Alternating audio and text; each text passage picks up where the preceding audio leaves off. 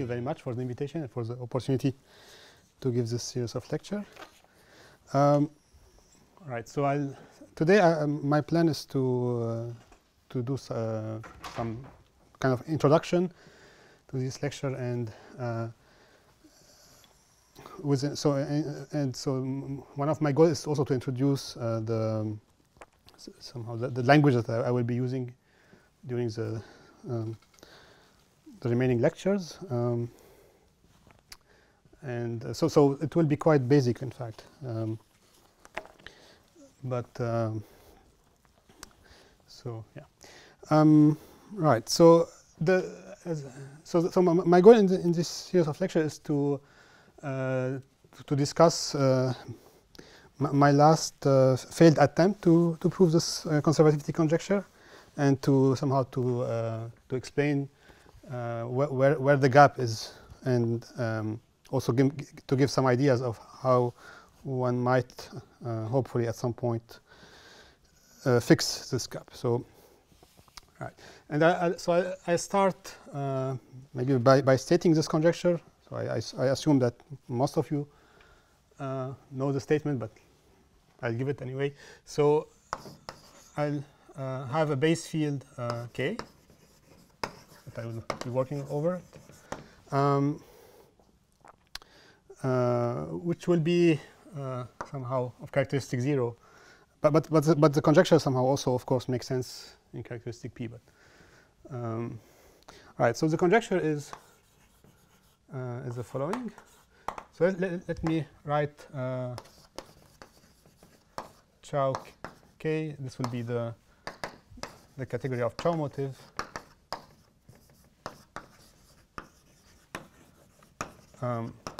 With rational coefficients.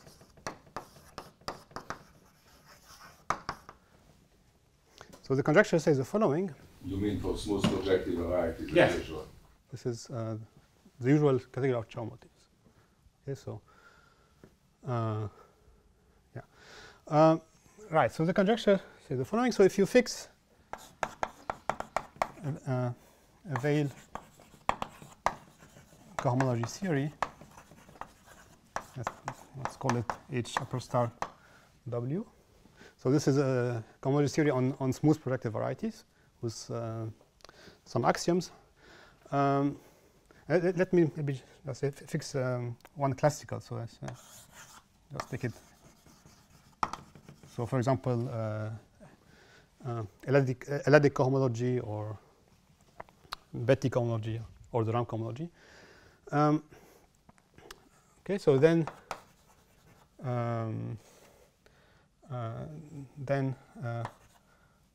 so a correspondence gamma between Chow motive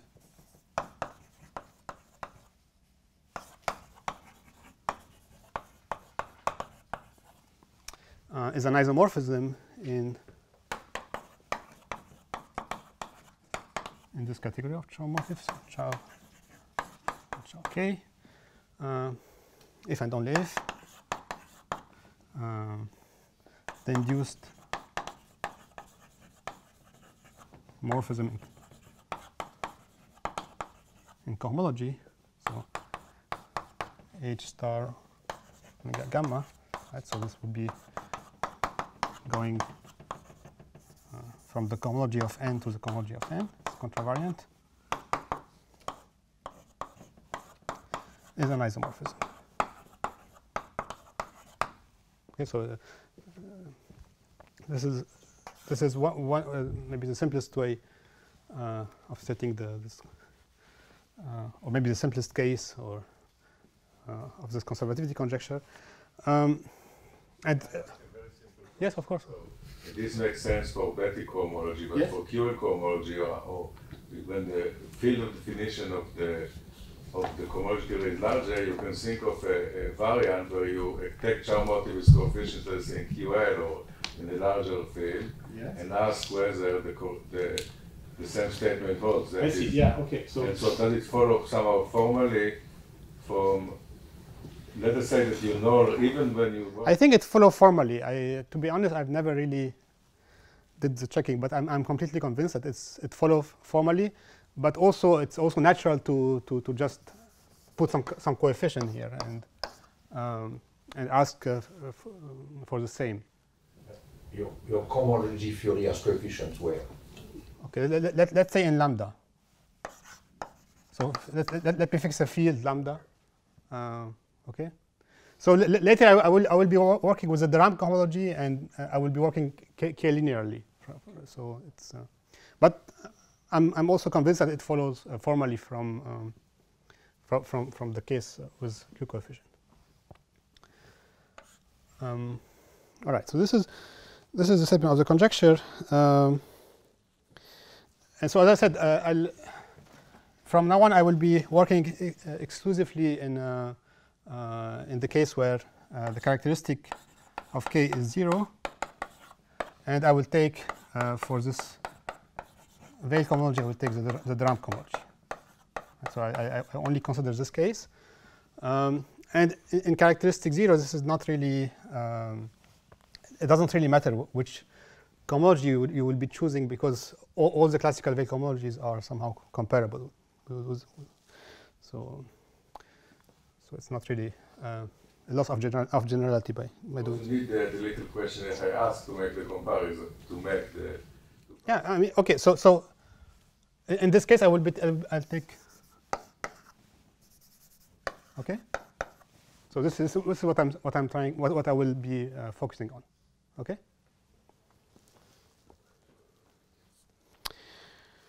Right, so this is a kind of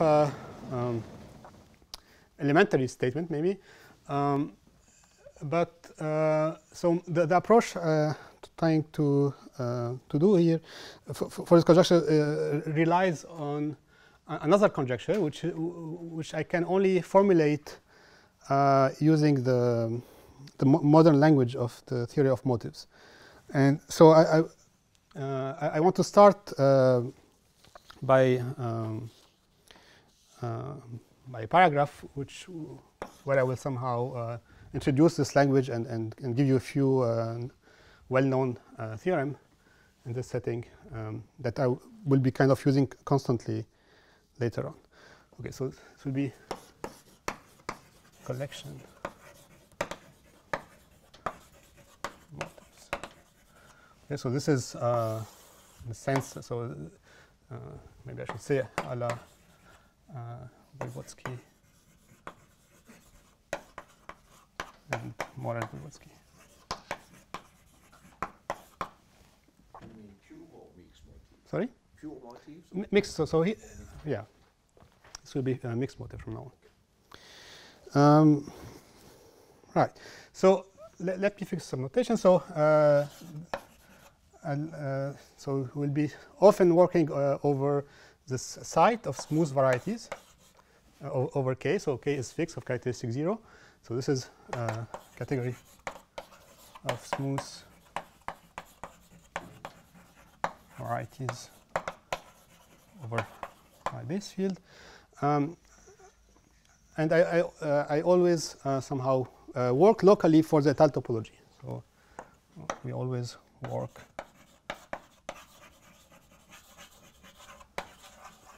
for the étale topology. And I will be doing something which might seem a bit weird at the beginning. So I will refrain from using étale sheaves, and I will rather always work with pre-sheaves, which but somehow think about them étale locally. So it's of course this is completely equivalent, but somehow I find it more natural to do it like this, at least in this context. So right, and so I will be considering so somehow. I will be often considering complexes of pre-sheaves on smooth varieties and with coefficient, let's say in Q or any characteristic 0 field. And I will always just say complexes of presheaves when I want to speak about something like this. So these guys, they form a category, right? So complexes, presheaves, smooth varieties, so it's Q.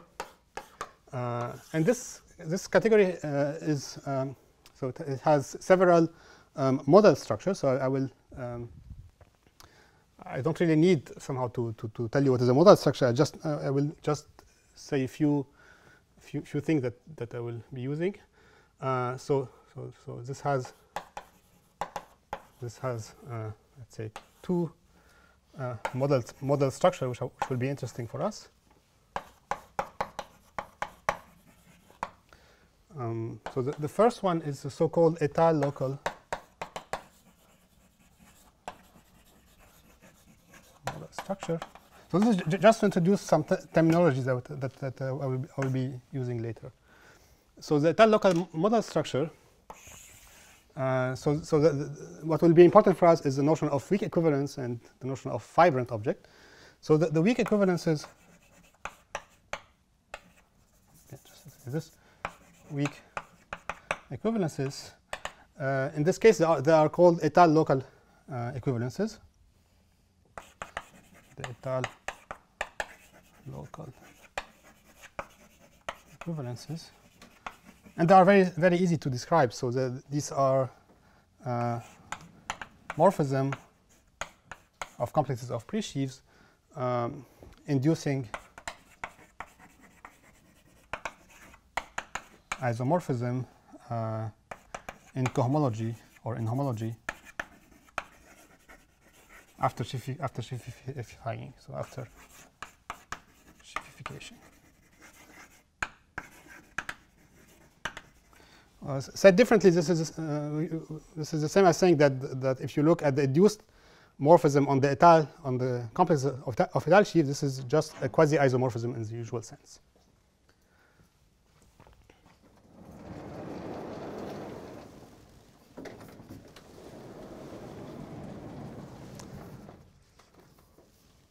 Okay, and then there are the vibrant object. And again, these are very easy to describe. So these are called the étal vibrant or et vibrant complexes of presheaves. And they have the following description. So these are the complexes F admitting étal descent, in the sense that whenever you evaluate this complex at a variety x, there is this natural map that goes to the derived global section for the étal topology. So this would be computing the étal hypercohomology of x with value in F. This is a quasi-isomorphism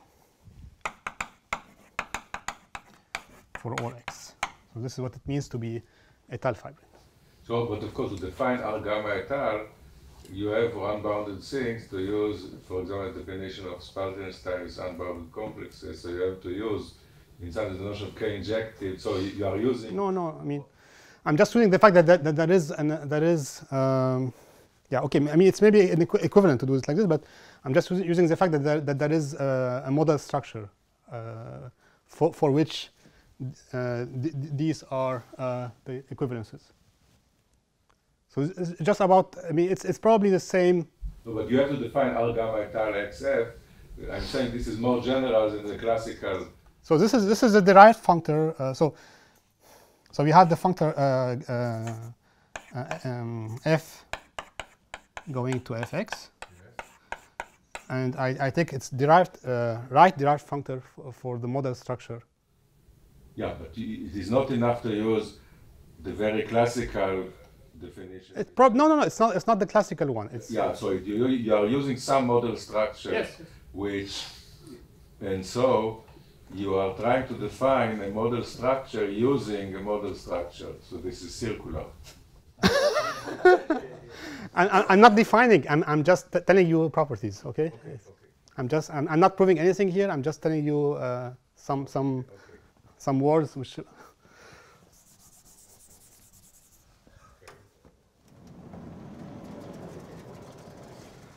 All right. So this is the first. Maybe I should say, I should also say that. So the homotopy category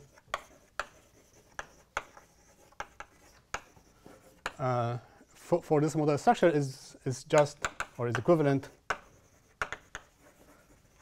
just to the derived category of sheaves on this site. Okay, so skew coefficient. Okay, so we don't get anything really interesting here. It's just a convenient somehow way for me to speak about this category. The second model structure is more interesting. This is called the A1 et al.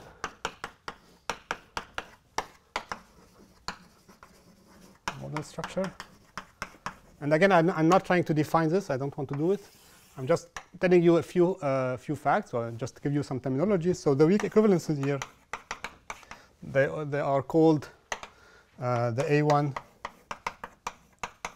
et al. Local equivalences. And so contrary to the case of et al. Local equivalences, these do not have a useful characterization. So we don't have a useful characterization for these. No useful characterization, which is, of course, one of the source of difficulties to work with them. But at least we know that they are generated. So, but they are generated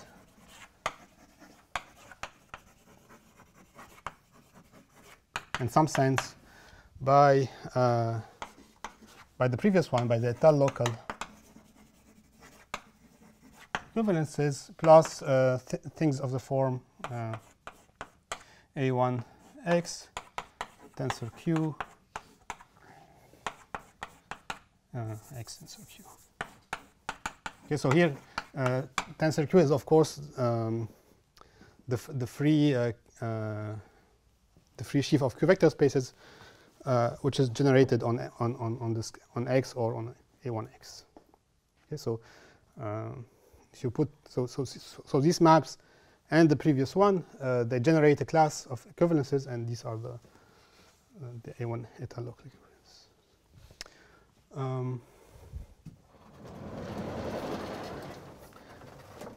And similarly, there is I will need also to describe the fibrant object here. So fibrant objects, they are called the A1 et al. Fibrant complexes, and they do admit a nice characterization. So they should satisfy two properties. So that they should be first et al. Fibrant in the previous sense, and they should have should be that if you so F is A1 et al. Fibrant if it's et al. Fibrant, and if when you evaluate at X and you map to F A1X, this is a quasi-isomorphism. Okay, so they satisfy et al. Descent, and they satisfy also homotopy invariance. Okay, so and so in this case, the homotopy category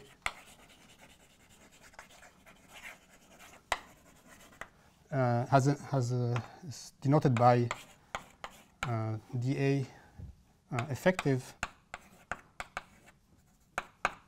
et al.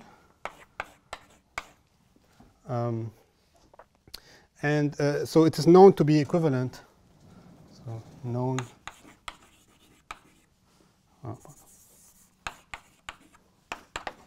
to be equivalent to Voevodsky's category of motif. So here I'm assuming, so the effective one, I'm assuming that k is of characteristic 0 and that I'm working with rational coefficients.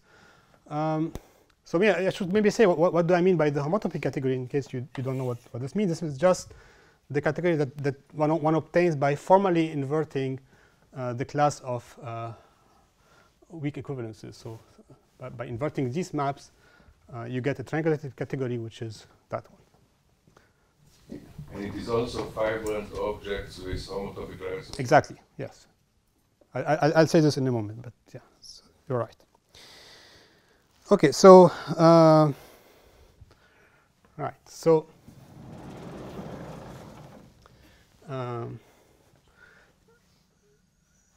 so maybe also let me introduce some notation. So given x here, so I'll denote by m effective x the object x tensor q considered in this category.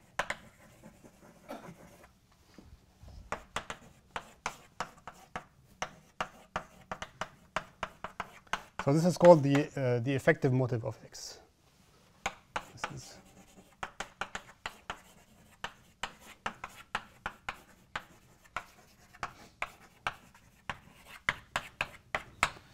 okay.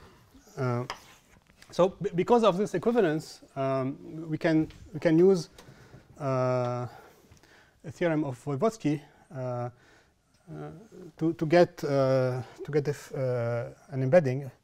So from the category of effective Chow motives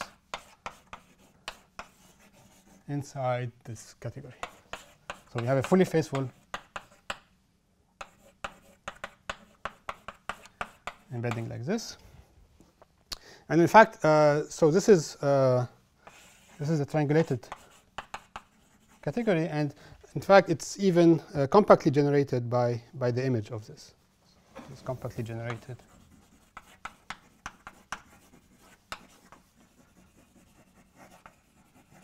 by the image.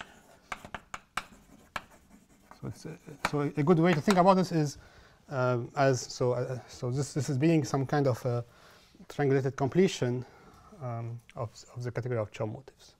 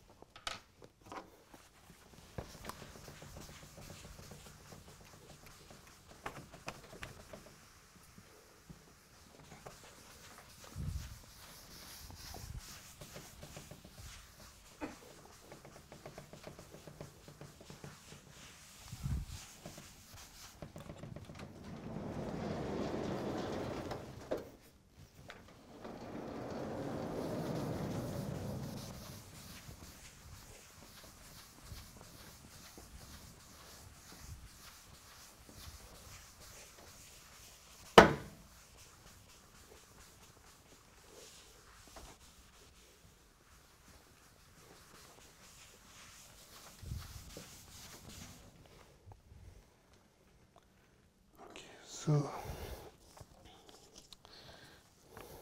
right. So the next thing I want to discuss now is the notion of spectra, of T spectra.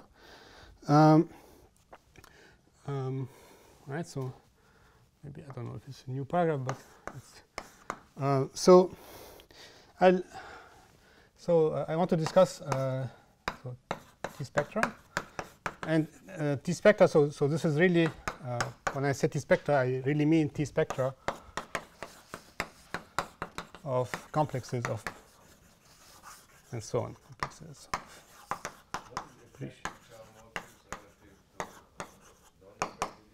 so you don't invert the Tate motive in the definition. So it's just the objects are just the direct summand of motives of proper smooth varieties. Right. So I need to tell you what is a T spectrum. So there is a choice to be that we should make here at some point is the choice of T. So but somehow T is T should be thought of as a model for the Tate motive Q1, possibly shifted. And there are many natural choices that one can take. So one of them is we take P1 pointed at infinity, so this would be the reduced motive of P1, or A1 minus 0 pointed by 1, and so on. So I'll fix one of these, and I'll sometimes I will change my choice, and it's no. I mean, we know that this will not really change anything if because so these two things are somehow equivalent up to A1 et al. So maybe they are A1 et al. Equivalent. So it doesn't really matter which one you choose. So if you make this choice, and then a T spectrum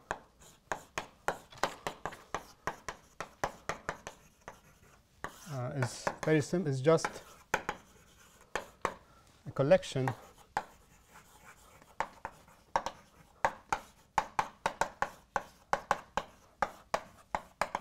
indexed by the integers, maybe it's a collection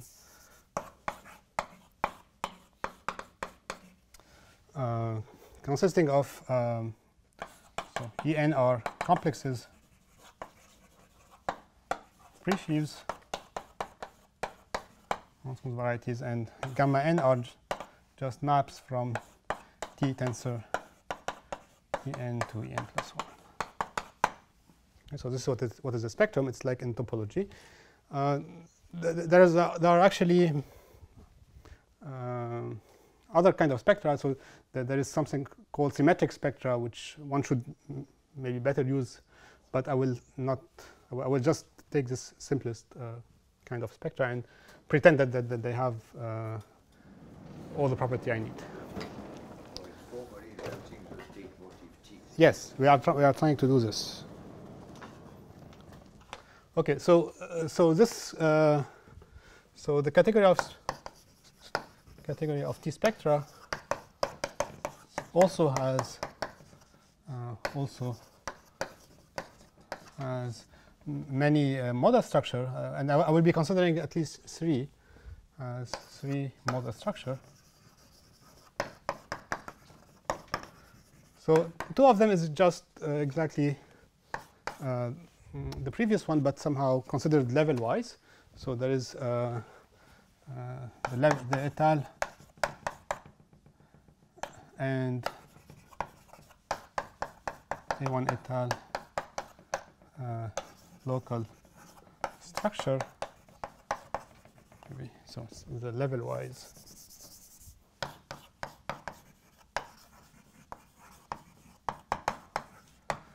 So here, everything somehow is detected at each level. So, so just to give you an example. So, if I have a morphism of spectra, I would say that this is a level-wise A1 et al. Local equivalence. This is just if and only if the induced map are so for all n. Okay, so and similarly for fibrant, so spectrum is level-wise fibrant if all these En are fibrant.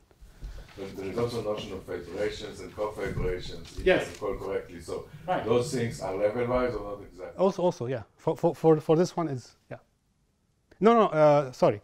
Not for the cofibration, but for so the fibration and the weak equivalences are level-wise, but the cofibration are more complicated. Okay. But yeah, I will not really use anything of this kind. I mean, A1 et al, and the et al is the same. The figurations and equivalences are level-wise, or? Yes. So level-wise, you define the equivalences and the fibration level-wise, and then you deduce the cofibration by the lifting property. Right. So the more interesting one is the stable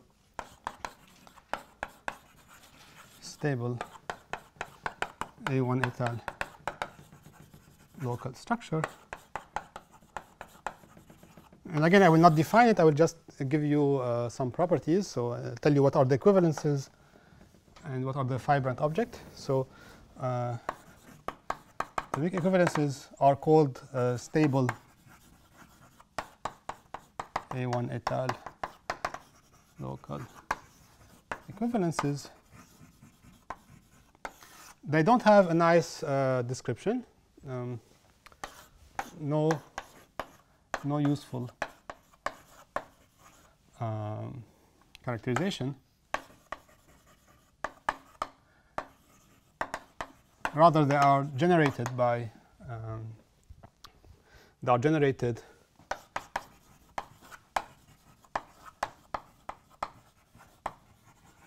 by the level-wise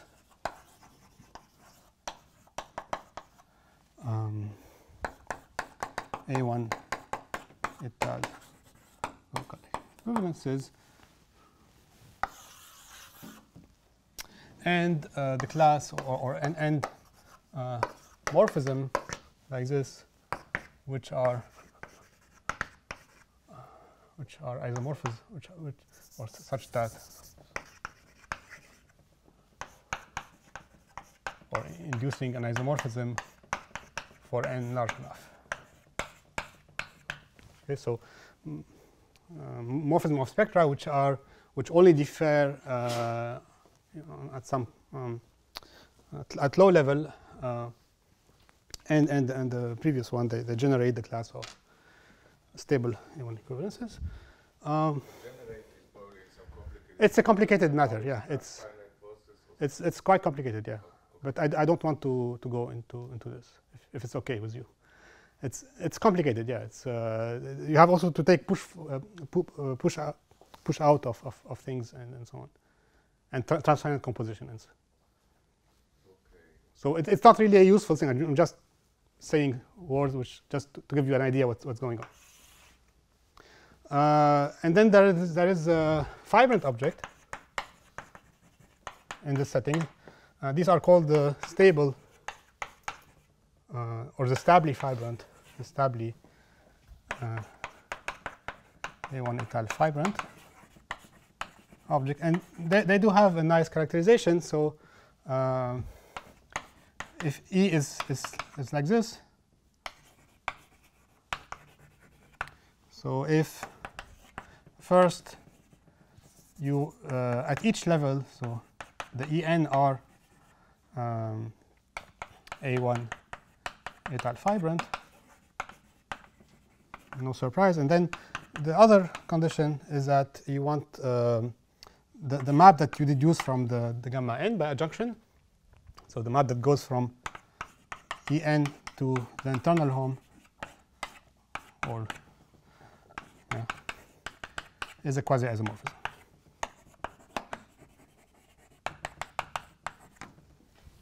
Where the internal home is computed using the model structure. No, this is not a derived one. It's just the naive one. Yeah.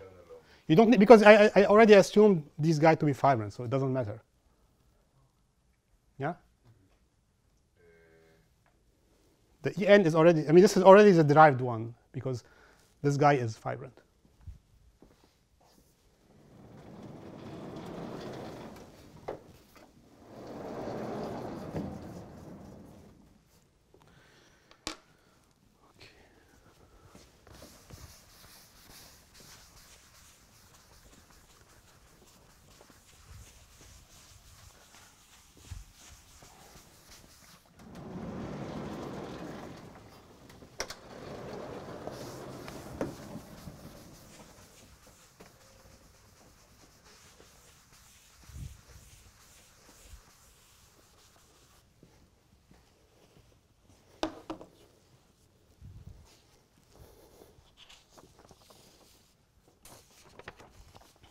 All right, so the homotopy category for this third model structure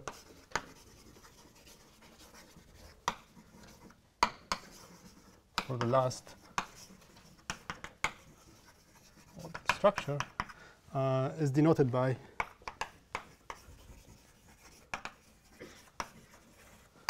dA et al. K, and again it's known to be equivalent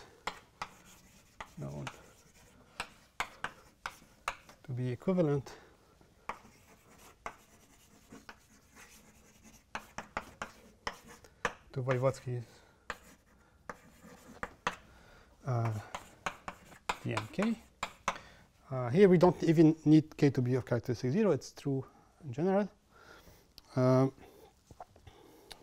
And so, again, using Voevodsky's embedding, we get a fully faithful embedding of the category of non necessarily effective motives, Chow motives, into that. And we have the same properties, so this is compactly generated by the image.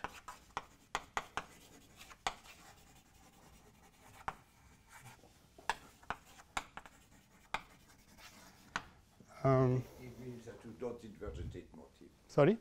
Effective. Effective, yeah, exactly. Effective, you do not invert the Tate motive, and when there is no effective, you inverted the Tate motive. Right, so, but here we get something more. We get an extra property, which is somehow the whole reason why to pass to the non-effective setting. So we get the plus, we get an extra property, which is the following. So every compact object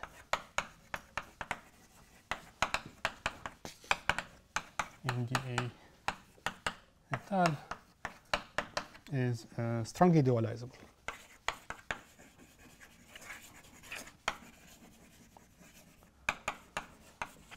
Okay, so there is a dual which really behaves like taking duals for vector spaces, of finite dimensional vector spaces. Okay, so maybe I won't say exactly what this means. Maybe you already know. Okay, so another thing also which is interesting, which is also due to Voevodsky, modulo these equivalences that I just mentioned. We know that, so that there is this infinite suspension functor from dA effective to dA et al. That sends a complex of presheaf to the infinite suspension of f, which is by definition this is the spectrum you get by putting in level n just f tensor t to the n and taking identity as gamma n. So this functor is fully faithful, and this is a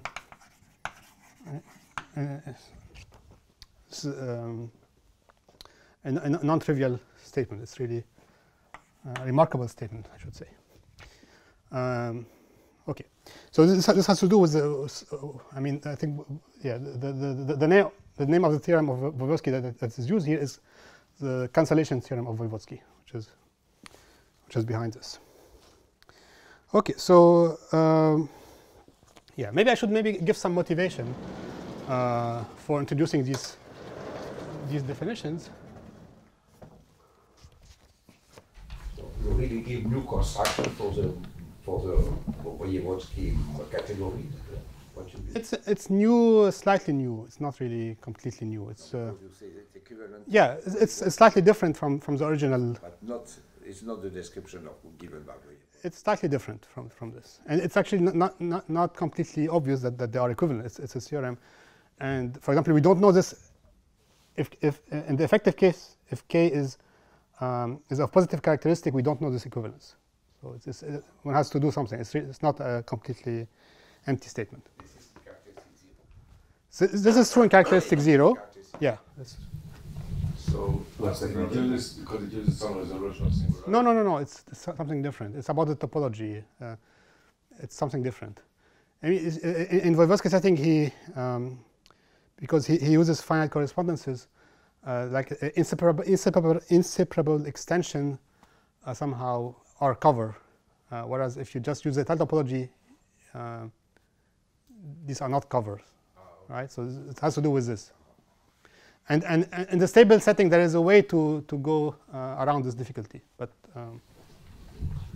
I'm sorry. It seems that in the definition of your DA, effectively didn't use your finite correspondences. Yeah, there is no finite correspondence. Why you only use smooth push shifts over smooth over K? Then you could deduce this embedding. I don't understand why. Because it's known that that these two categories are equivalent, and we have this embedding from here to here by. It uses the finite correspondence, but in a DA factory, you didn't use. Yeah, but I told you they are equivalent at the end. So it's a theorem saying that they are equivalent. So even if you don't use. Okay. So there's no proof of this embedding that doesn't use. No. I'm. Probably you can find one. It's not. I don't know, but.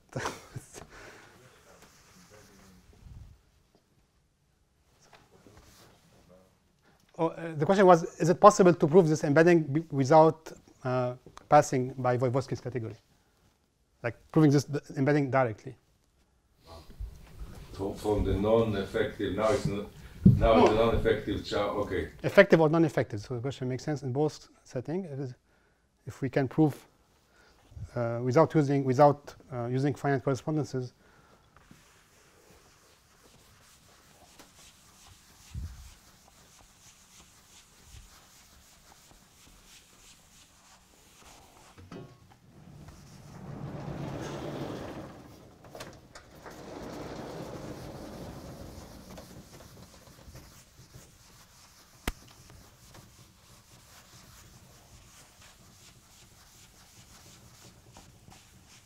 Okay, so let's see. So, try to give you some motivation. I'm not sure it's a good idea because I'm always never good in giving motivation. So, let's see. So, why would one be interested in these kind of notions? So,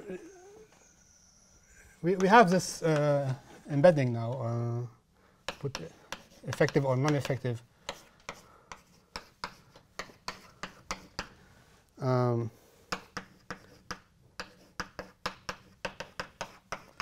Okay, so if you go back to the statement of the conservativity conjecture, so it's a statement which about maps in this category that we would like to show that they are invertible in this category. So in principle, we can say in principle we can transfer. So, or let's see, principle given. Maybe I should not say in principle. So given gamma mn as in conjecture. So we deduce a morphism. Let's just maybe do it in the non-effective setting. So we get a morphism of T spectra, and let's just put gamma tilde and tilde and tilde. So this is just the image of gamma by this embedding.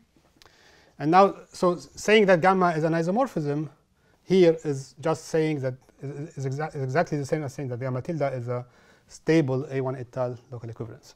Okay, so now the task is, knowing that gamma induces an isomorphism in cohomology, the task is to show that gamma tilde is a stable A1 et al. Local equivalence. Okay. So, but then of course one would say why would this be easier than before, and one could argue that maybe there are more techniques for constructing stable A1 et al. local equivalences, then just constructing a cycle which would be an inverse to gamma. When you say as in conjecture, you mean that it implies isomorphism homologically? Yes, yes. I'm just assuming, or let's just say that I have a finite correspondence and I want to show that this is an isomorphism. Okay, so in principle I could just. Homologically is correct. Huh? You assume that it is homologically correct. Yeah, let's assume that homology is okay. So then we can pass to this setting here, and then we have a morphism of T spectra, and we could try to see if we can show that this is an A1 et al. Local equivalence.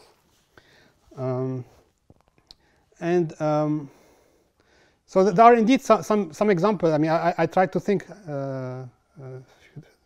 yesterday about some example of new equivalences that they don't have an analog in the context of Chow motives.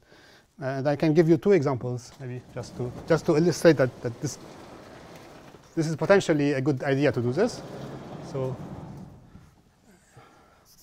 so maybe two examples of a new A1 et al. Equivalences. New in the sense that we don't have them. We don't have an analog for them in Chow motives. So one is not really. So this has to do with localization theorem of Morel-Voivodsky. So this is a slightly different setting. We are not working anymore over a base field, but rather over some base scheme. So we have S, a base scheme, and I take U inside S an open, and Z its complement.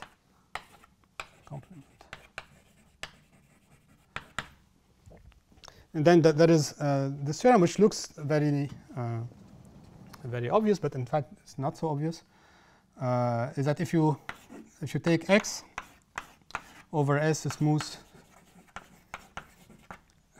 S scheme, then you can look at the map X modulo XU. So the inverse image in X of U.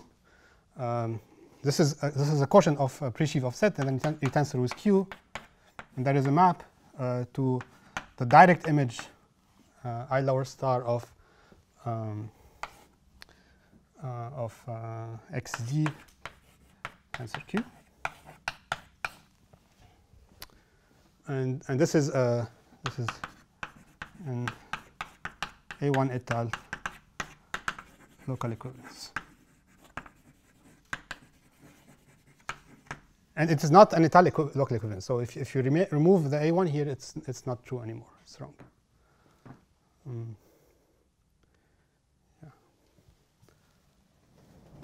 Yeah. This is one example. Another example, which is maybe more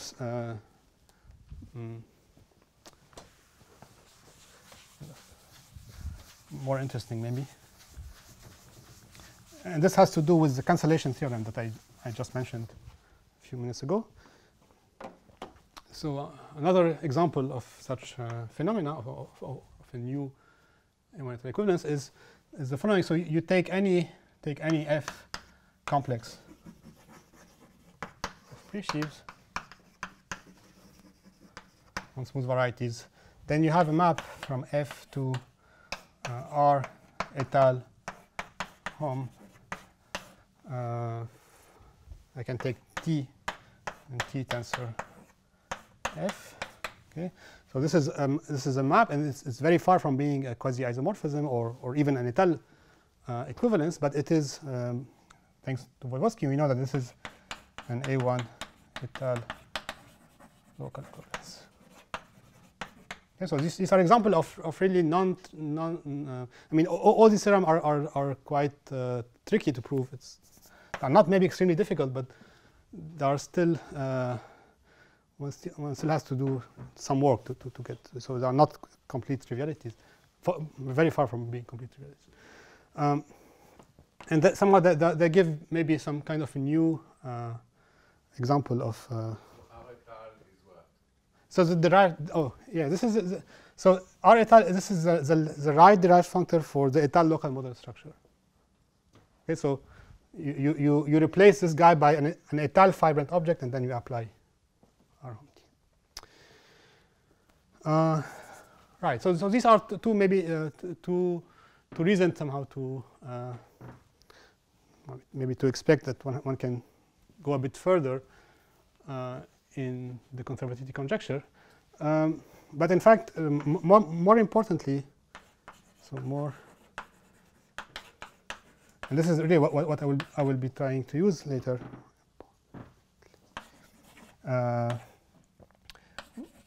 We can do some new construction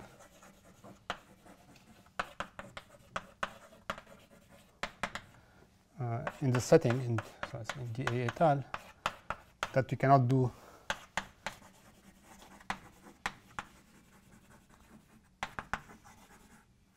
in for a simple reason, because this construction will give you some objects which are not Chow motives. They will be really mixed motives, and also they will not be necessarily compact. They will be of infinite dimension and so on. And we will see example of this construction later. Okay, so maybe try to give maybe some motivation for working in this setting. Okay, so I want to before the break, I think there should be a break, right? So oh, it depends on me. Okay.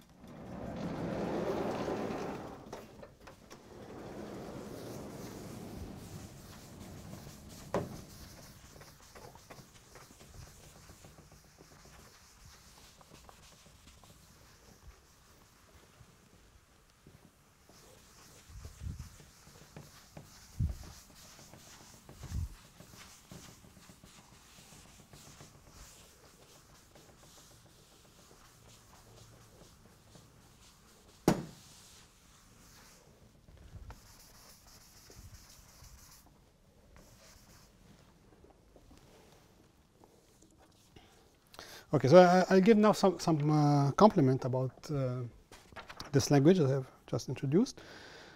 So let me compliment. So so one should think about this fibrant object. So being fibrant is something like being some kind of a complex of injectives or injective resolution. Of course, this is not correct, but it's a good approximation. And so we have this. And so in particular, so as a consequence of this, weak equivalences between fibrant object are just a quasi-isomorphism. So this is why it's nice to have a fibrant object, because which models, which I'm just speaking in general. I mean, it's not a theorem. It's just because usually weak equivalence was defined for complexes of pre-shifts, like for the étal thing, it was defined as being quasi-isomorphisms. Yeah, I mean. Cohomology, for the cohomology shifts. Yes. So quasi-isomorphism of pre-sheaves, of complexes of pre-sheaf.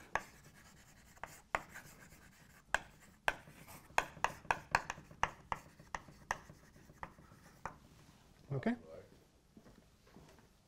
So here are some examples. Like, so if I have f to g and a1 et al. Local equivalence, let's maybe give a name to this, with f and g are a1 et al. Fibrant, okay, then this implies that f is a quasi, or something like that. F is a quasi isomorphism.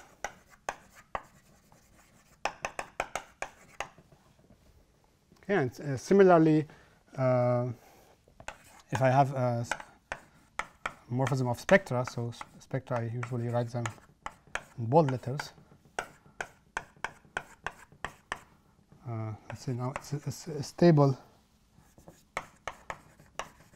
A1 et al. Local equivalence, and where E and F are stably A1 et al. Fibrant, then this implies that F is level-wise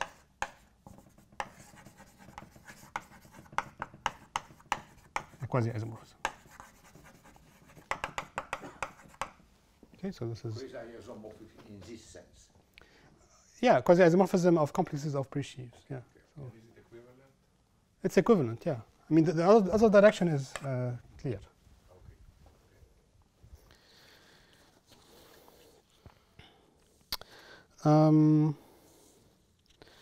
What else I wanted to say? Yeah, so this is maybe the first complement I want to say, and then the second one.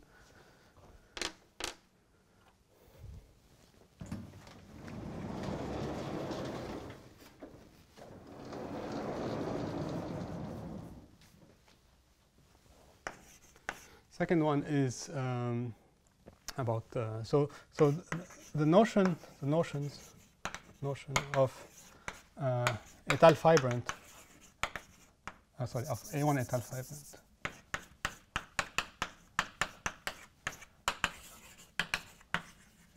is in practice maybe is too strong. So it's in practice you would have something slightly weaker than this. But yeah, so somehow a good weaker notion is the following. So a good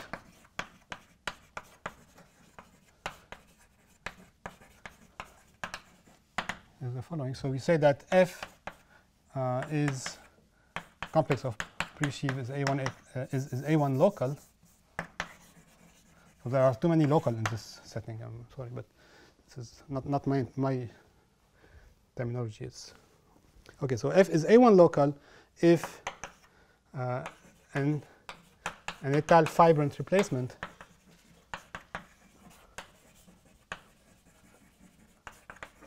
of F is already A1 et al. Fibrant.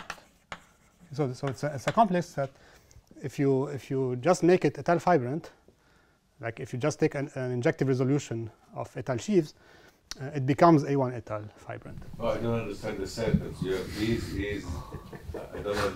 So F, so it's a definition.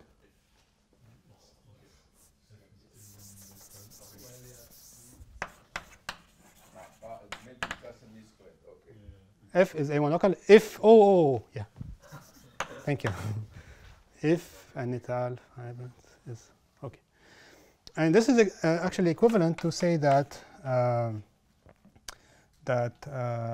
if you look at the et al. Hypercohomology of X with value in F, it's the same as the et al. Hypercohomology of A1 X with value in F for every X. There is a similar notion also for stably A1 et al. Fibrant. So maybe 3. So again, a definition. So we say that so a T spectrum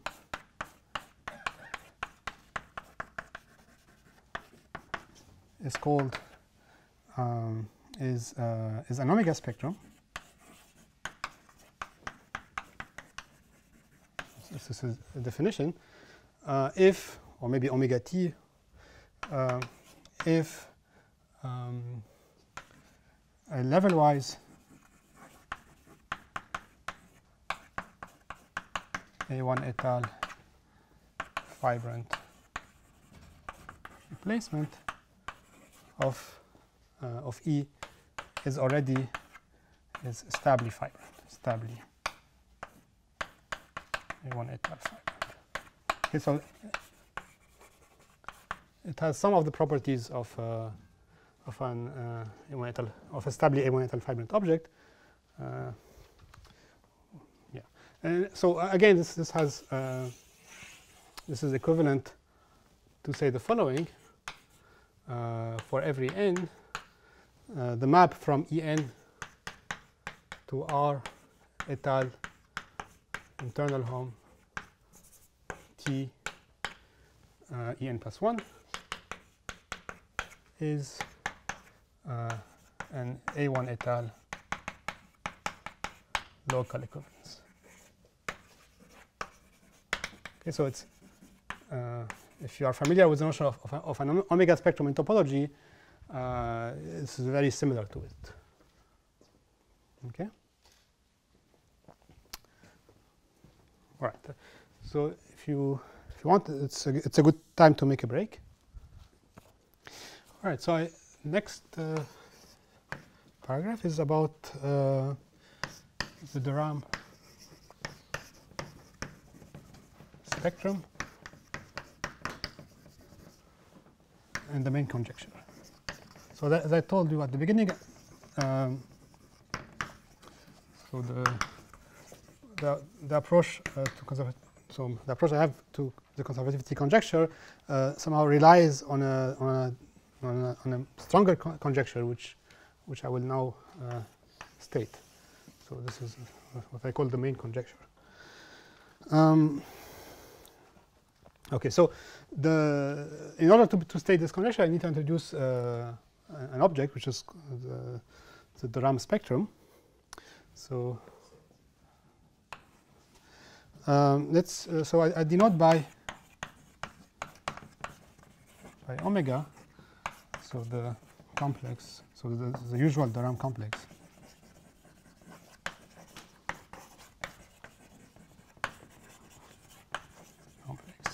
They consider on smooth varieties. So if I choose for simplicity, let me just take T to be A1 minus 0 pointed by 1 Q. So this will be my model for the Tate model. So we can construct a T spectrum that I denote by omega underline, which is given by the Rham complex, but shifted by n,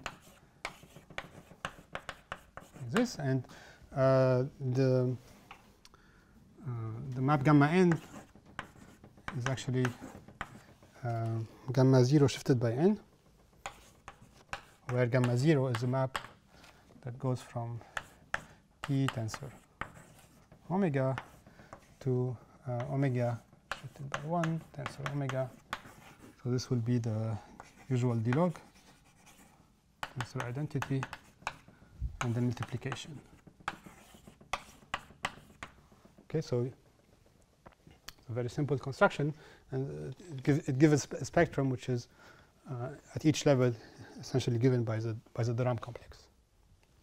So this is called this is what I call the Rham spectrum. Okay, so this is.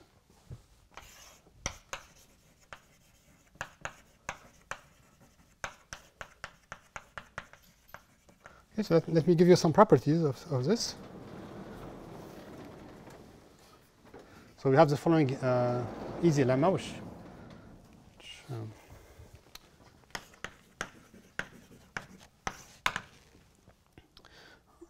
So the complex of presheaf omega is A1 local in the previous sense. In fact, we have more.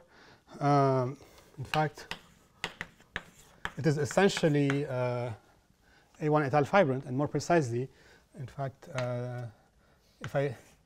so the restriction of omega to smooth varieties which are affine smooth varieties is A1 et al. Fibrant. Right, so it's like a complex of injectives in this setting. And we also have something nice, similarly for the spectrum. So omega is an omega spectrum. So I'm sorry for this. These two omega have nothing to do with each other. But more precisely, so in fact,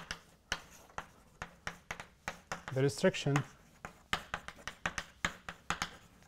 of the spectrum to, again, to the affine smooth varieties is stably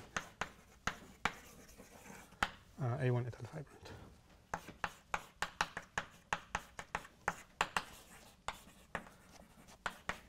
Okay. So this is a very simple lemma. It's just rephrasing some well-known properties of the Rham cohomology. Right, so this, I'm not going to go through the proof, but this follows from homotopy invariance of the Rham cohomology, and maybe something like projective model formula.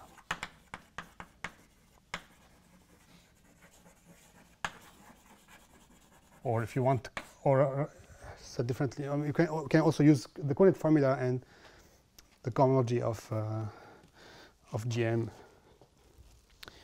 Okay, so it's so we have this, and so as a consequence, so whenever I want to compute the set of morphism from an object to here or to here, I can just do this up to quasi-isomorphism, essentially.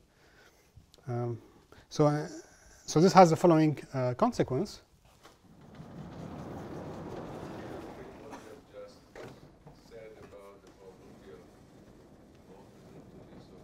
Okay, so yeah. Right. So maybe I do it as a remark in general. So if you have an object f which is fibrant, so it could be either A1 et al. Fibrant, or could be stably A1 et al. Fibrant, and so on. So morphism from A to F in the homotopy categories is just morphism up to quasi-isomorphism. Yeah. Okay. Just this, the complex of morphism. A is any object. So just take a cofibrant, maybe a cofibrant. All right. So. Okay. An object, usually an object of the site, is a cofibrant. Yes.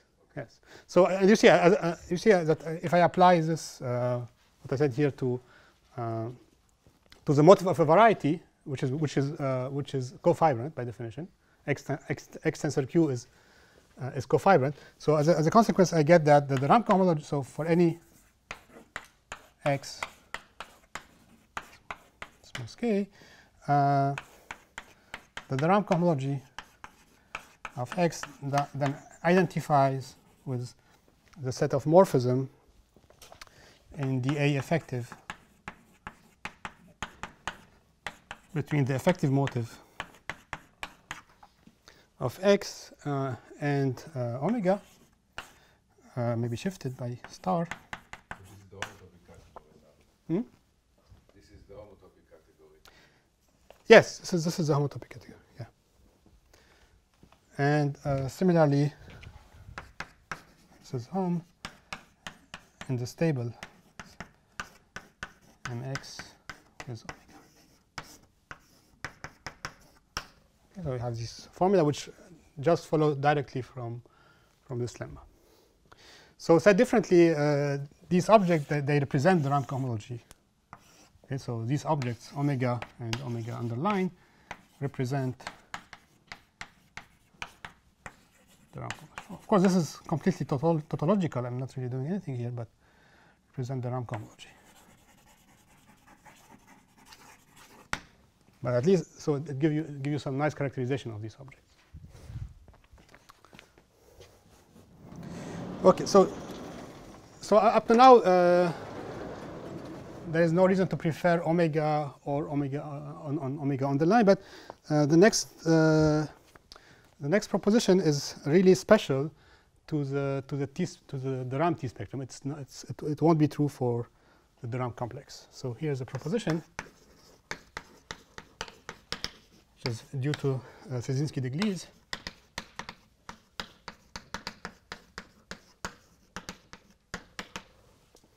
And say the following. So the T spectrum omega underline is a field in A et al. K, and field in the sense of commutative algebra, namely every module. So this is, of course, I didn't say it, but omega is a ring object. I'm saying that every module over omega is free. So omega is like a ring object or an infinity something? I'm not considering this as an infinity. I'm working in the homotopic category, and I'm just saying that this is a monoidal category. Okay. And I'm just saying as an object here, it is a field. So it has a product structure? Yeah. No, I mean it is also an infinity ring spectrum. Yes. But I'm saying that it is a field even in the homotopic category. So, but you have to consider the ring, some ring structure in a naive sense in the homotopic category. Yeah. So it has in the strong sense, and that therefore also in the naive sense. Okay. And in the naive sense, it is a field. So any module in the naive sense is free. Yeah.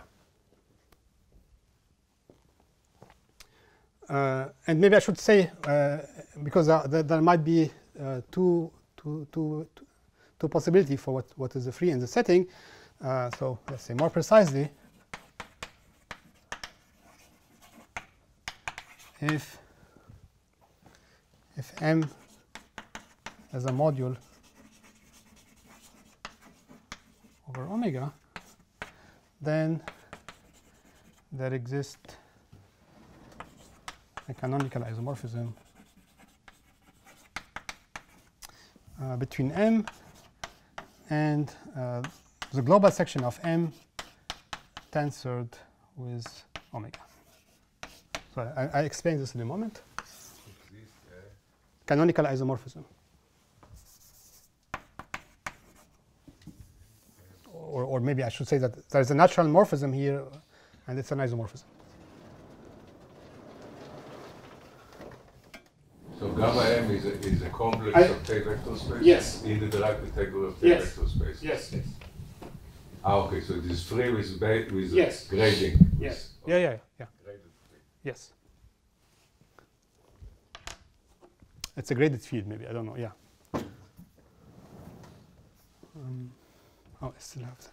Okay, so let me sketch the proof of this proposition. And so I should say that this proposition is completely wrong for the Rham complex for that guy here. So in a sense, every module is free over omega about omega. Yes. It means that every module is free over omega from the Rham. Yes. Yeah. Yes.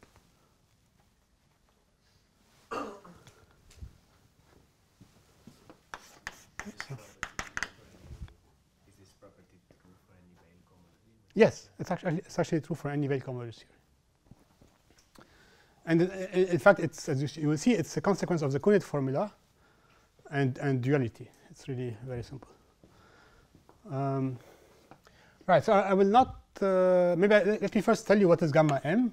For any motive m, this is, you can think about this as a global section of m, and it can be defined as the complex of morphism R home from the unit q0 to n. Okay, so this is R home in dm et al. Okay. More concretely, this, what is this? So if m, so remember m is a spectrum. So what you can do, you can first make it fibrant. So stably A1 et al. Fibrant. Replacement of this. Take level 0. Take global section. This is what it is here. Okay. Right, so this is a complex of vector spaces. So I'll prove this only for somehow semi-free maybe module. So I assume. So in fact, the general case reduce. I will not do the reduction. So the general case reduces formally and easily to the case where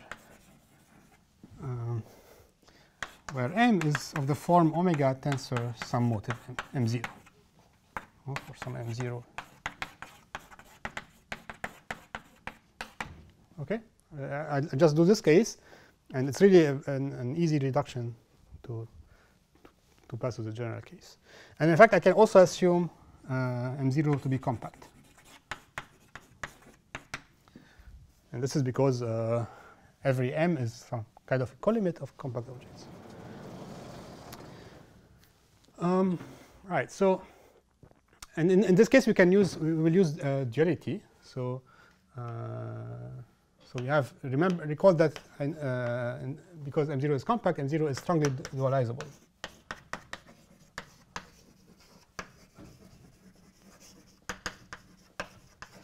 And as a consequence, this means that tensoring with m0 is like taking also internal home from the dual of m0. So we have this formula, omega tensor m0 is the same as internal home from the dual of m0 to omega. Okay, so this is exactly the place where I cannot do this argument for in the effective category, because then we don't have strong dual for compact objects. All right. Now this is if you think about it, how do I compute this object here? So if I want to evaluate this at x, so if I evaluate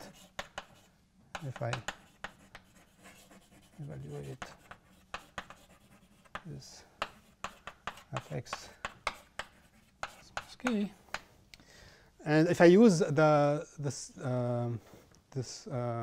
this remark I just made here, that this guy is representing the Rham cohomology, and then if I also use the Kunit formula, right? So plus previous observation plus the Kunit formula.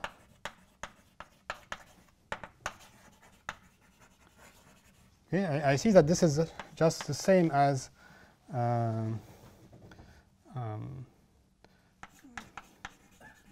so the home of m0 to omega, R home tensored with omega. So maybe I went a bit too fast here, but you see, so if I evaluate at x, what do I get here? I get the cohomology of x tensored with m0 dual. Okay, so by the definition of the internal home, let's do it here. So again, if I look at evaluated at x. This is the Rham cohomology. Put star here. This is the Rham cohomology of x tensor M0. No, no, everywhere is derived. So this is our home. Our home, yeah. Okay. So if I map x to this object, I get the cohomology of x tensor with M0. But this is, by the coordinate formula, this is the cohomology of x tensor the cohomology of M0. Okay, which I can also write as just omega evaluated at x tensor that.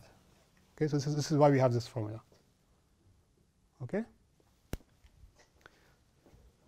So this show that, so, and this is a vector space, so it's okay.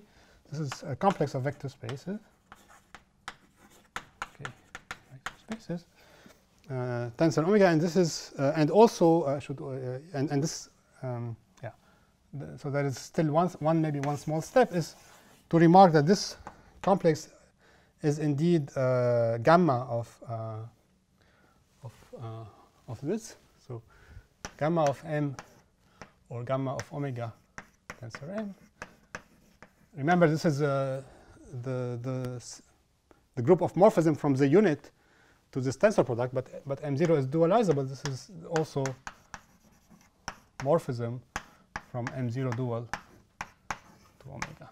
Okay, so this guy here is exactly gamma of that, and this is what I wanted to show. Okay, so it's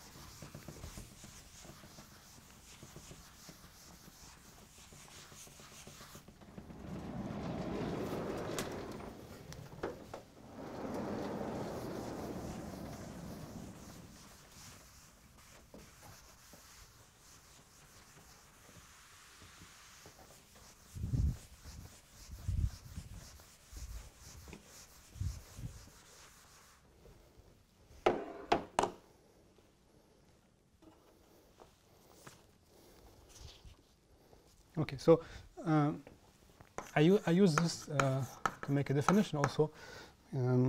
So we can define the Rham realization as follow. So if I have a motive, so I set R the Rham of M to be, by definition, this global section of M tensor omega.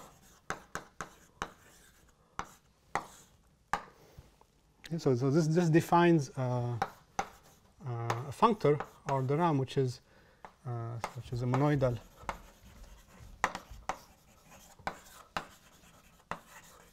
functor from dA et al. K to dk. Derivative of k vector spaces, and so this is it's called the Rham realization field.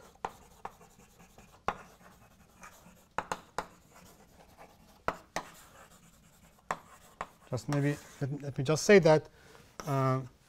So if you apply this, it's the homology, yeah, homology. So if you apply this to the motive of x, you get really the dual of the homology.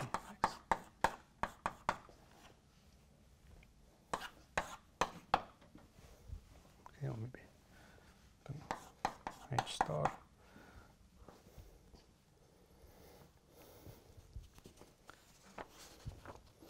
All right, so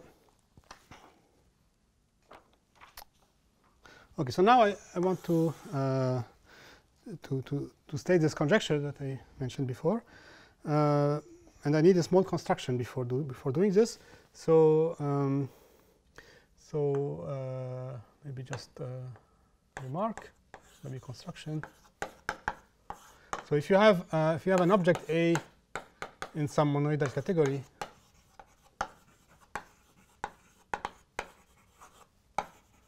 and let's say it's a ring object,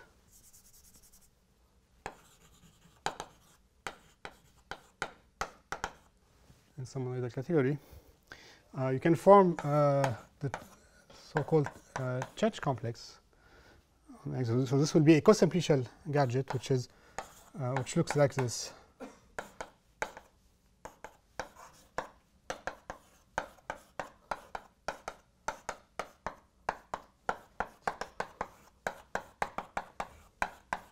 Okay, so it's somehow the dual of the ℓ complex that you get from a cover. So the map here are given by the unit. So this is unit tensor identity. This is identity tensor unit. This is multiplication, and so on. So there is such an object, and I want to apply this construction to the Rham spectrum.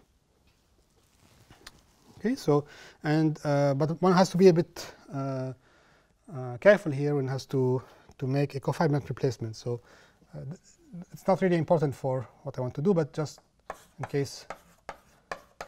So choose a cofibrant placement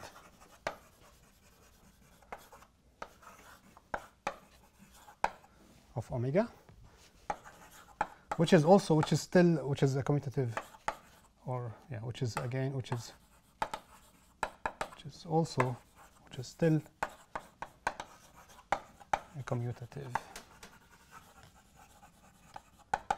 ring object. No. I mean, okay. Omega is a commutative ring object in spectra. I didn't say it maybe clearly, but it is without passing to homotopy. It has a multiplication. It's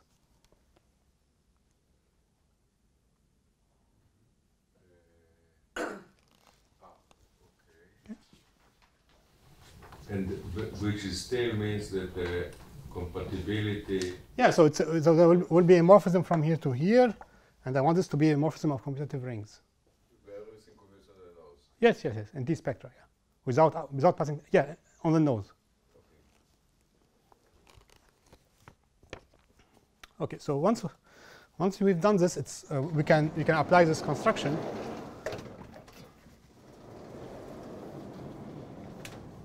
And we have the following. So I can now state the following conjecture. So this is what I call the main conjecture. So the map from, so I have it like this, from K0 to whole limit H omega cofibrant is an isomorphism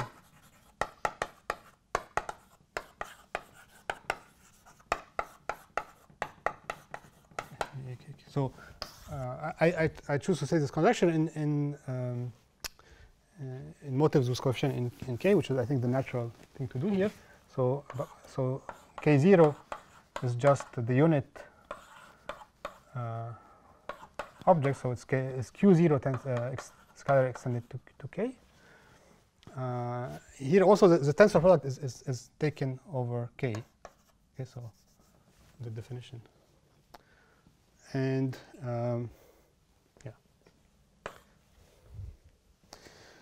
so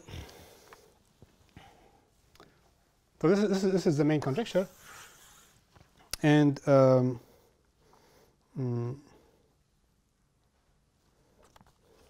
so here's a remark, which is kind of important. So the homotopy limit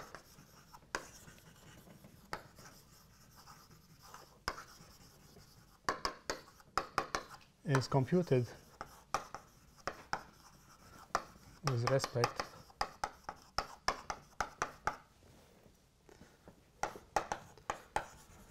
A1 to stable A1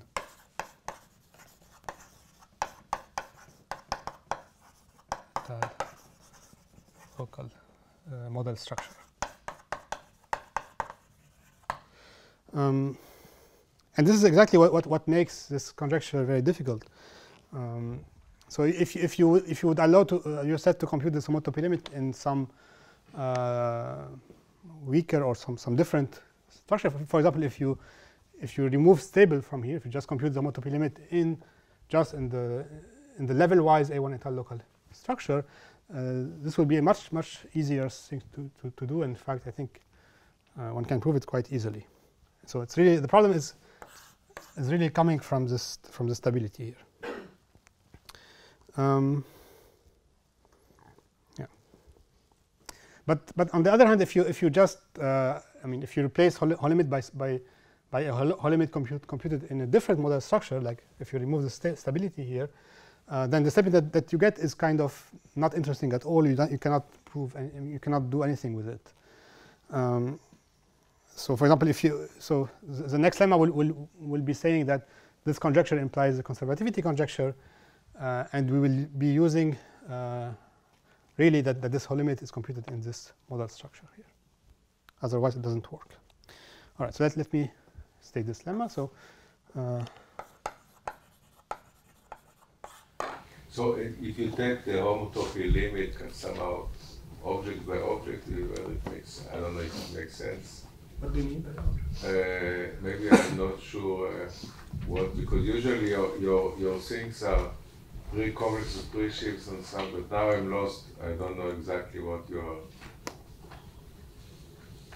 everything is in T spectrum or yeah. So everything is in T spectra here. So its components are complexes of pre-sheaves. Yes, on smooth varieties. On smooth varieties, so you can evaluate each of them on. Yes. Okay, now, so suppose you consider such an evaluation, and then you have actual complexes of maybe k vector spaces. Yes. And so you can take the homotopy limit. Yes.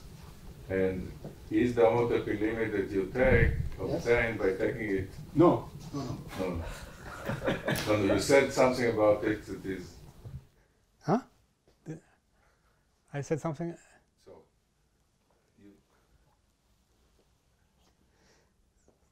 So if I have time today, I'll say more concretely what this means, this homotopy limit. Okay, but I just realized that I'm. You said if you remove stable, then. Yes, if I remove stable, then this becomes a much easier statement to prove. So I had to convince that I didn't try to write down the details, but I think it's one can prove it without much difficulties if you remove stable. Okay. And then it corresponds to what I said, or no? No. So what you said would be remove everything. Yes. So then it corresponds to what you said.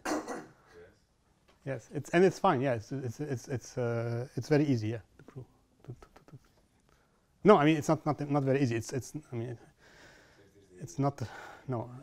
Is this the statement for the effective? So the statement for the effective is very easy, and you can So if we don't work with spectra, if we just work with effective, you can put A1 et al. Local. It's fine. Or you can remove this. All of these statements are true and are easy to prove. Okay. Right. So I just wanted to say that somehow the main trouble is coming from this adjective here, stable. All right. So I think I have now like 15 minutes maybe, and I'm a bit. I should maybe hurry up a little bit. So, okay. So here's a lemma. So this conjecture implies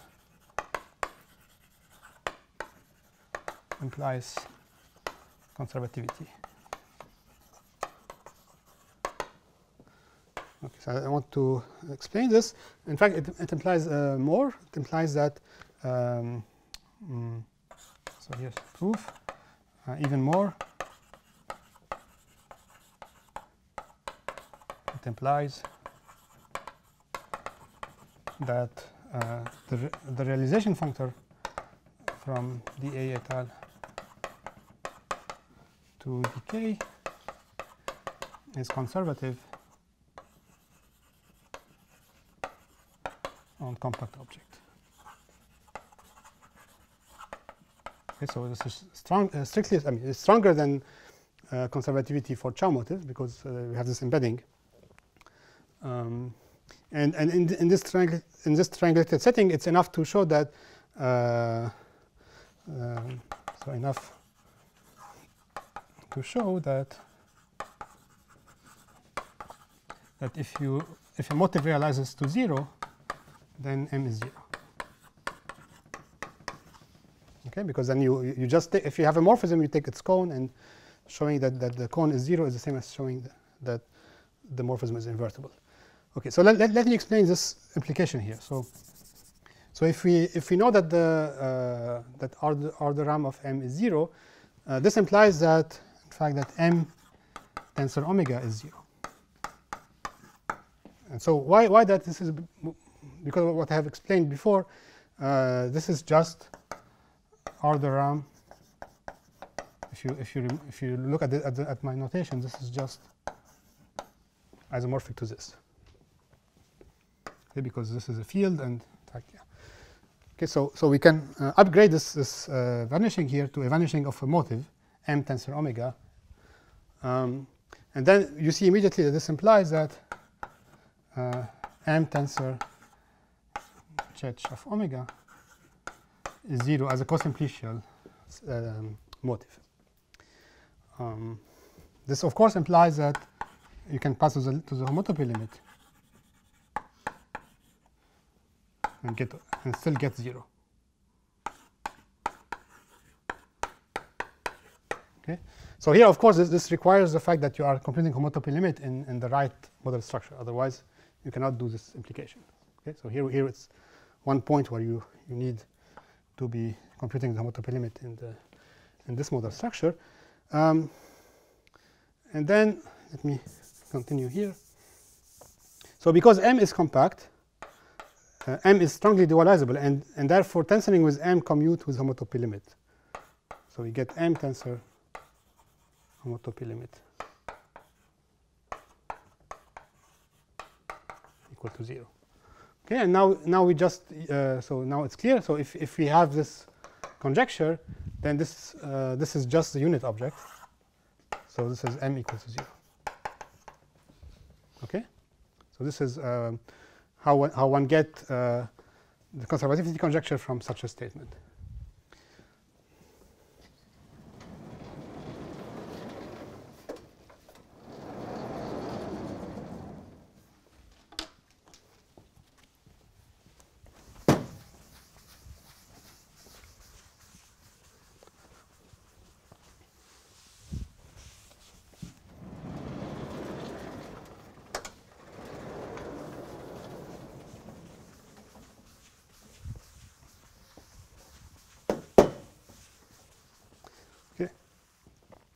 Now there's an observation that this. So if you are just interested in the conservativity conjecture, in fact this conjecture here is too strong. You can adapt this argument with somehow with less than this conjecture, and I want to explain this now. So so we do not need the full strength of this main conjecture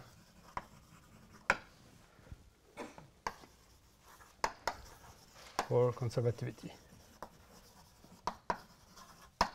So there is a weaker version of this which is sufficient for conservativity.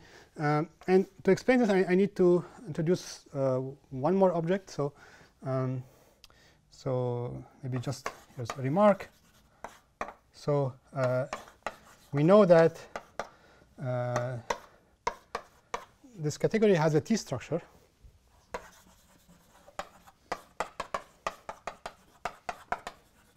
So called the homotopy structure. And it does the following. So if you, so the truncation functor are, so if E is a stably, in fact I don't need stably. So if E is level-wise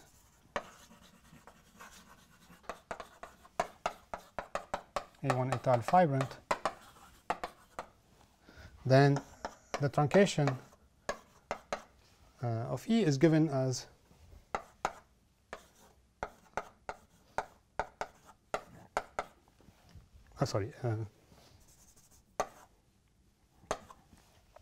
like this.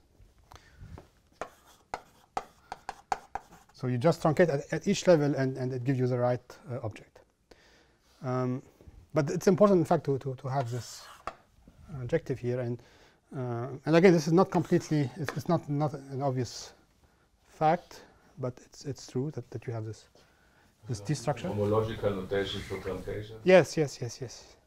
So this is a complex that have only homology in positive degrees. Okay, so this is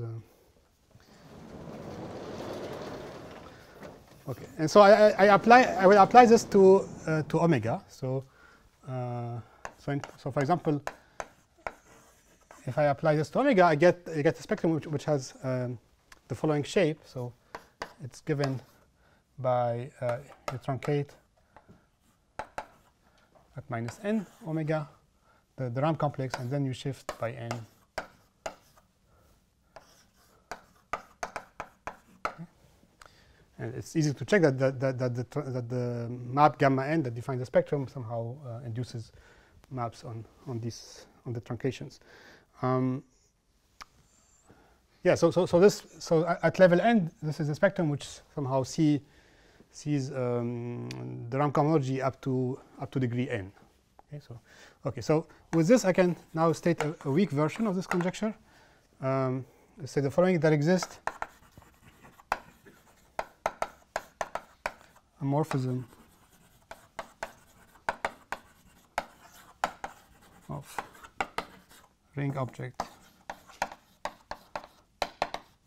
in dA et al. Between the homotopy limit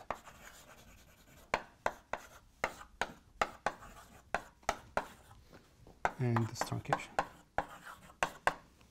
Okay. So of course this is weaker than that, because certainly there is a map from K0 to this. So this is a weaker statement.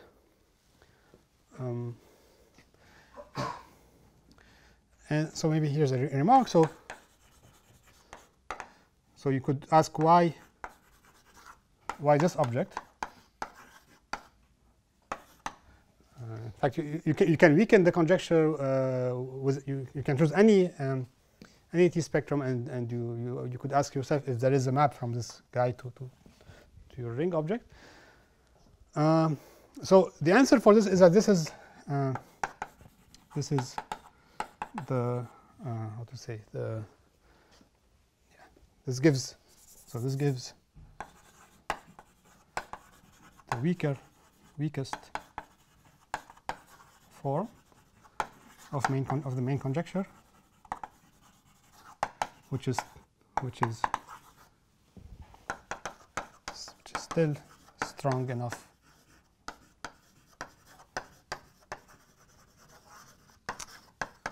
for conservativity.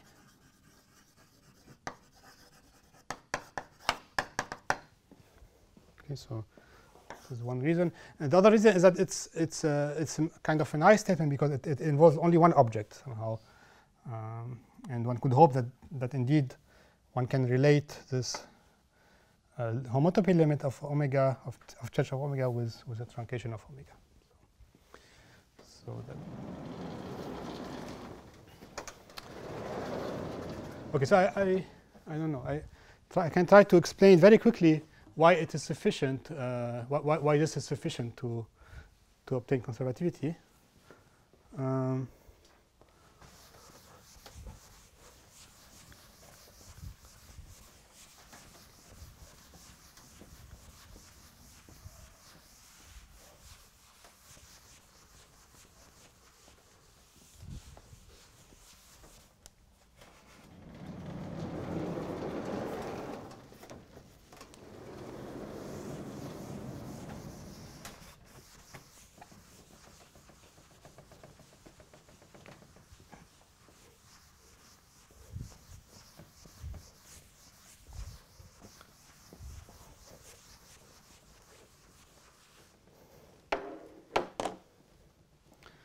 So lemma, the last conjecture implies also conservativity.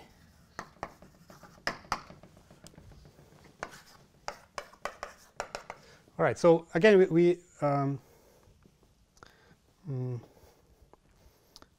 yes. So so the point here is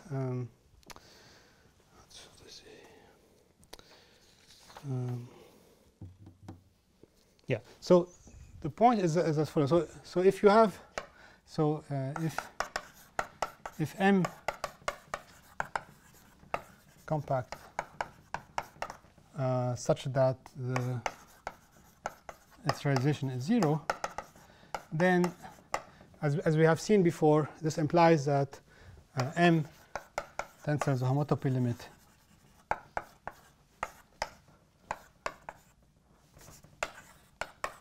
is 0. Okay, so if you have the strong form of the conjecture, this enables us to conclude. Now we have something slightly weaker. So this will give us, this would imply that M mapping to, so you see, the map, there is a map from M to M tensor this truncation, because it's just tensor with the unit. And thanks to this weak form of the conjecture, this map factors through this object, which is 0 because I assumed that the realization of M is 0. So we conclude that this is a 0 map from M to M tensor tau bigger than 0. But since this is an algebra, this actually implies that M tensor, this ring, is also 0. Okay, so it's clear. Okay, and See, what is the M tensor truncation bigger than 0, omega is 0. Because you are tensoring with a ring. Right. Yeah. So if the unit map is 0, then the model is 0. Right? So yeah. So we see that to conclude, it's enough to show. Therefore, it's enough to show that the functor tensoring with omega that goes from dA et al. K to dA et al. K, but with the structure of a module over this. So this is the category of the homotopy category of modules over this algebra. It's conservative. So your modules in the naive sense, or? No. In the right sense. No. In the right sense. Yes. Which you didn't define. Okay. No, I mean this is this guy is so this T spectrum is an algebra in category of T spectra, and I can speak about module over it. Okay. Right. So I'll tell you why this is conservative, but only for Chow motives. It's actually true in general, but the argument somehow requires more time.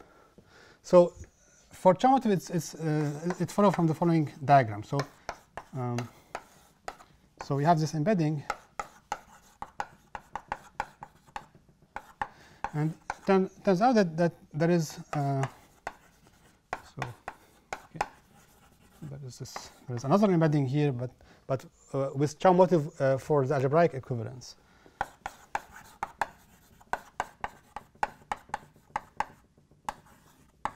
Okay, so maybe I should tensor with K everywhere, but. What do you mean by algebraic? So cycles up to algebraic equivalence. Oh, to algebraic. Okay, so tensor with K also. So here is this coefficient in K. Right. So there is such a diagram, commutative, and this is a fully faithful embedding. And then and then it's clear that so this implies that this is conservative on Chow motifs because this is conservative on Chow. This is conservative by Voivodski's theorem. So this is conservative by Voivodsky Voisin nilpotence theorem. Okay, so the only point is really to understand why do we have such an embedding, but this is also something which is kind of classical.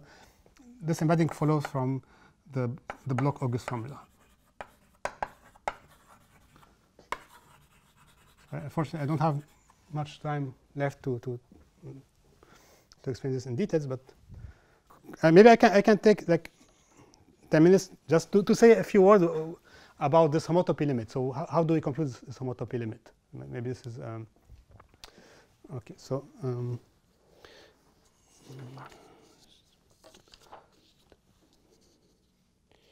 yes, okay. So how to compute?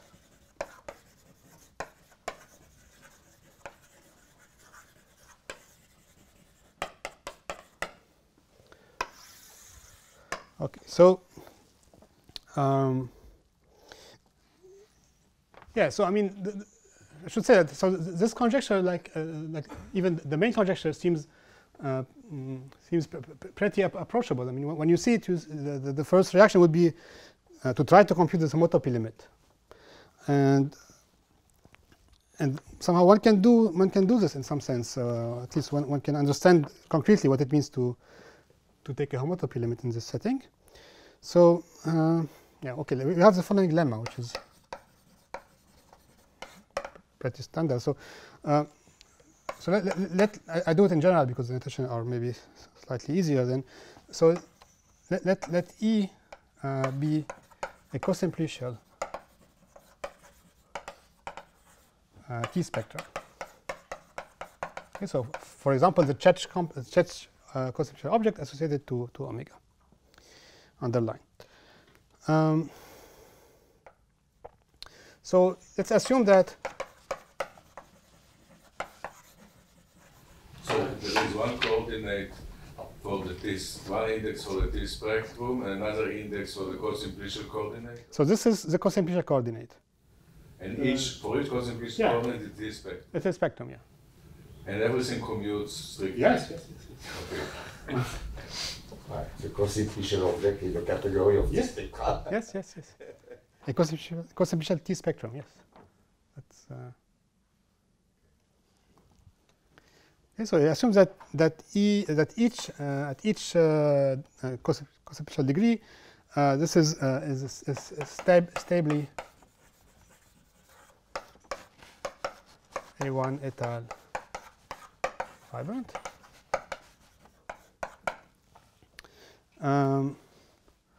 Then the homotopy limit is easy to write down. Okay, so then the T spectrum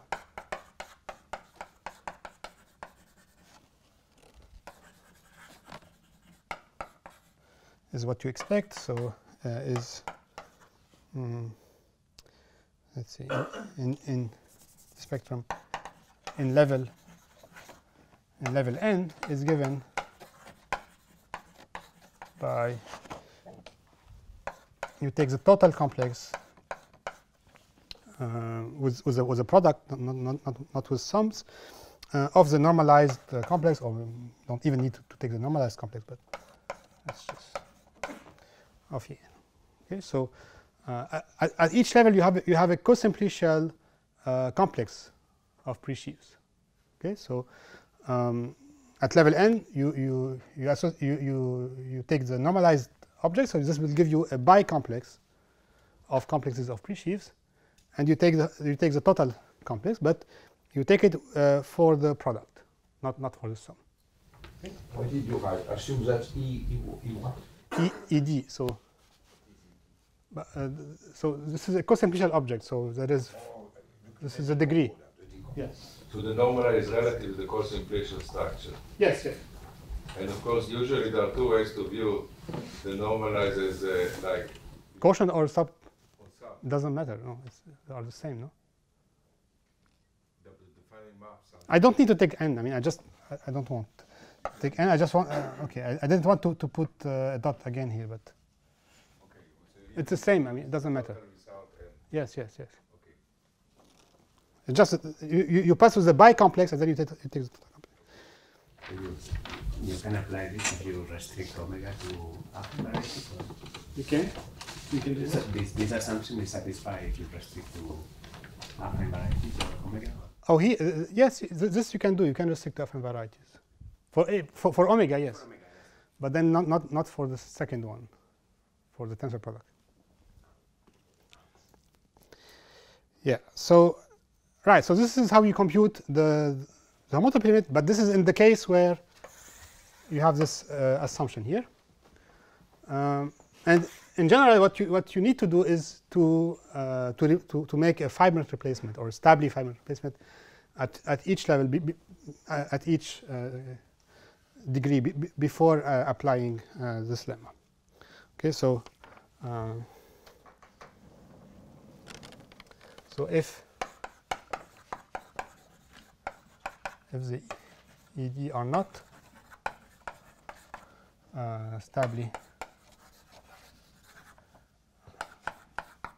A1 et al. Fibrant, then you need to take a replacement first. You need to make a fibrant replacement.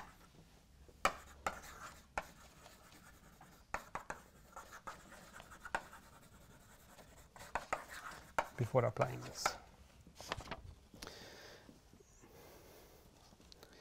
And again, this is why it's a complicated thing to compute, because it's complicated to make this replacement. And yeah, now let's go back to the problem that to the case that we are interested in.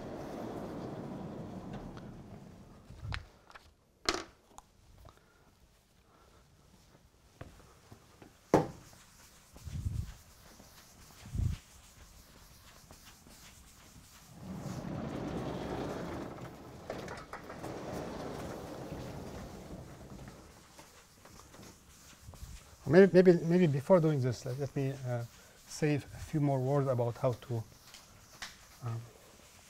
how you make this replacement. So let me still be working in this abstract setting. So yeah, so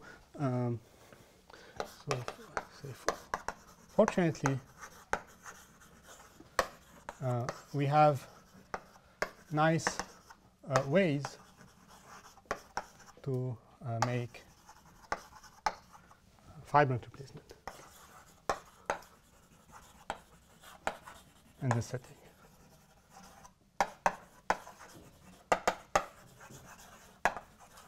So here's maybe I should start with a proposition. So there are two parts. So if you start with F, a complex of pre-sheaves, and you want to make it A1 et al. Fibrant. So there is a way to do this, which is as follow. So then an A1 et al. Fibrant replacement of F is given by the so-called singular construction on okay, so you take your F, you first make it et al. Fibrant. There is no way here to there is no formula for making something et al. Fibrant, but then if you admit this bit here, then to pass to the A1 fibrant, you just apply some concrete construction. So here this is so-called Susin-Voivodski construction, which is like the singular construction in topology. So I just write. I write it now. So this is total complex. Now you take direct sum instead of product of internal homes from the algebraic simplices, and algebraic simplices are these guys. So spectrum.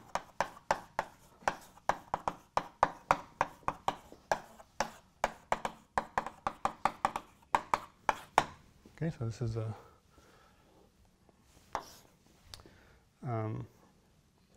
and the second part is about how you make something stably fibrant. So if E is a level-wise A1 et al. Fibrant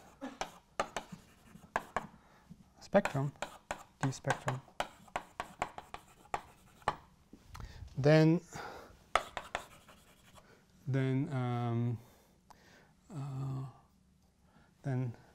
stably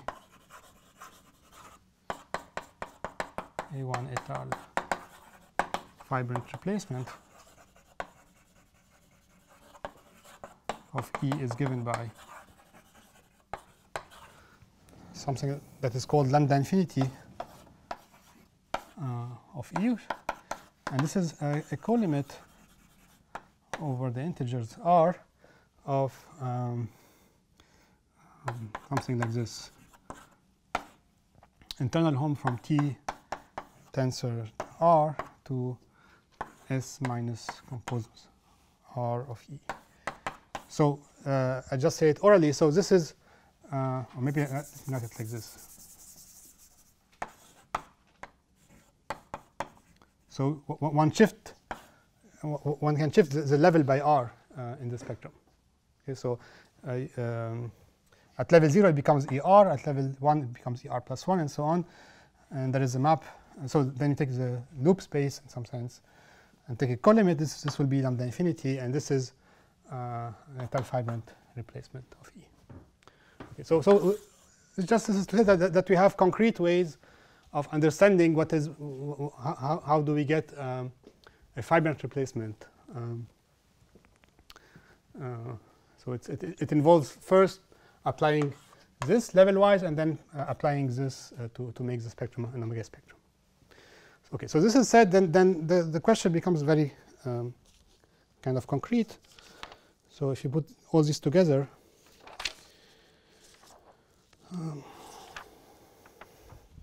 maybe I just write a formula. It's not really very useful, but so so if you sum all this up, so at the end, so at level n, this homotopy limit that I want to compute. So the core limit is just the naive core limit. Yeah. There's nothing. No, here it's a filtered colimit. Okay. So it doesn't matter. And does the filtered colimit preserve this kind of all the fibrant? Yes. Yes. Yes.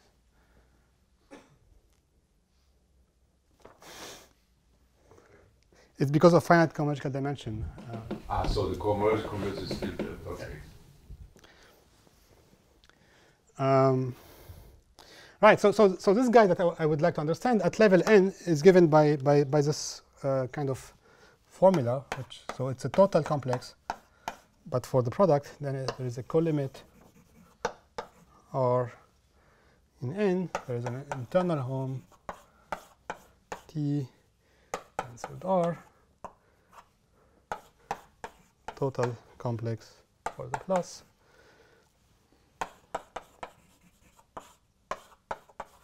Okay, something like that.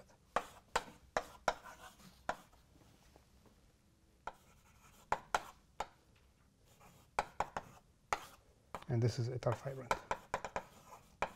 Okay, right. And so somehow the difficulty in trying to compute this object, or I mean, one way to compute this object is to show that it's okay, or to prove that you can commute So there are these two kinds of